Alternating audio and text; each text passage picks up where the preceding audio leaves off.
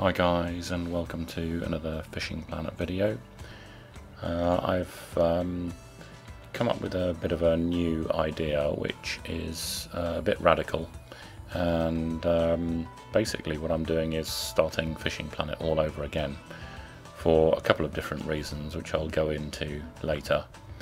But here I am at Mudwater, and I wanted to get the freshwater drum as part of the Mudwater trial, as you can see. And in the normal way, of course, you would use a float fishing setup, and you'd fish from over here across into this area. So on my normal account, my first account that I've had for a couple of years, I've long since successfully done this using shrimp as bait. But the problem is that you can't get shrimp as bait here. So what I've actually done is have a look at the freshwater drum, and as you can see here it says that they take shads. So I thought if I could work out where you would fish from the other bank to and go for that. You can see you can get shads here, and you can also get the jig head to go with it. So what you're actually going to do is fish from the left hand bank. So you start here and come down. This is the point where you would normally be fishing for pickerel. In fact, I had been up until that point, and I worked out from the method that I would use before, or I had used before when I was fishing with shrimp from the other side, roughly where the freshwater drum would be and how to go. So the marker is roughly where I think you would catch the freshwater drum, with the float set up from the other side with shrimps or small minnows, I think, or even peas, I think, or night crawlers. Unfortunately, none of those are in the available baits to buy here, so unless you bought them with you, it's a bit of a pain.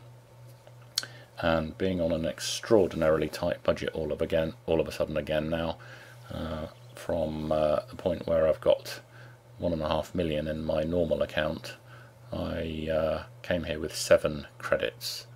I used my last 2,000 to come here, which is a bit of a mistake really. I should have known to do it in a different order, but anyway, I was determined to get this challenge done, and I wanted to catch this drum because it obviously gives you another 1,300 credits, and it ticks another thing off the list. So basically I fished, as you can see, and so I'm landing the shad just beyond the marker, probably about 5 or 10 meters beyond, and then just doing a sort of simple stop and go. And I caught one a couple of minutes ago, so I decided to just make this recording and see what we can get. But all I was doing was really just using stop and go on the bottom at 1 speed, and I tried different speeds and I tried different places, but this is the point. Here we go. This looks like one. Yeah, almost certainly. I don't know whether catfish would go for shad, but you can tell from the weight it's a fairly hefty fish. And there it is, there's the freshwater drum. So if you find yourself at Mudwater needing to complete that challenge by getting the freshwater drum, and you haven't got shrimp with you, and you can't buy shrimp here, which you can't because it's not in the shop unfortunately, then that's the way to do it. So this is the Mudwater trial, and actually it gives you the spoon with a 1/0 hook, which you need ironically in the next next mission here, which I think is down here somewhere. Is it the pike trophy?